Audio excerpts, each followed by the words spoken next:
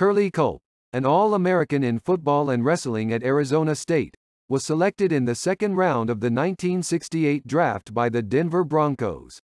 The team attempted to switch him to guard on offense, and when the experiment did not work, Denver ultimately dealt him to the Kansas City Chiefs, where he instantly became an integral part of the club's dominating defense.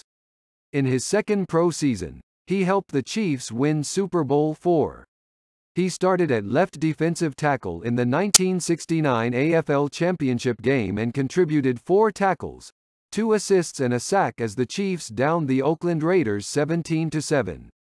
He then added 3 tackles and 1 assisted tackle in Kansas City's 23-7 victory over the Minnesota Vikings in the Super Bowl.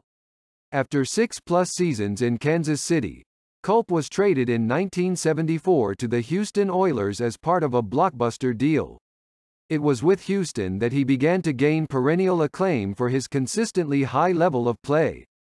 Almost instantly, Culp helped transform the Oilers from losers to contenders. In his first full season with the Oilers, the team finished with a 10-4 record, which was the first winning mark for the club in 8 years and only the second in 13 seasons. He was the anchor of the Oilers, who had the top-ranked defense against the run in the AFC and third in the entire NFL in 1975.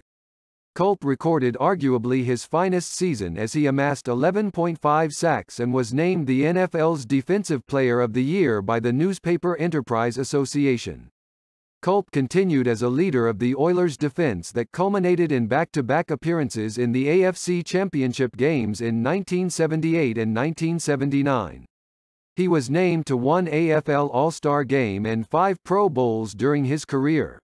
Culp also was picked as a first-team All-Pro in 1975 and a second-team selection in 1971, 1977, 1978 and 1979. He was selected first or second-team All-AFC 5 times. He played in 179 career games that included a final stint with the Detroit Lions.